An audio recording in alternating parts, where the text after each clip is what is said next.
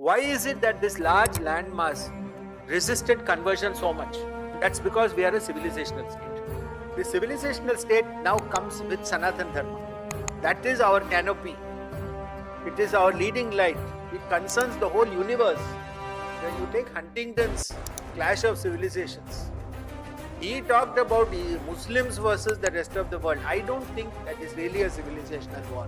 That is a war for the energy resources of the world. The real civilizational war is Bharatvarsha versus the rest of the world.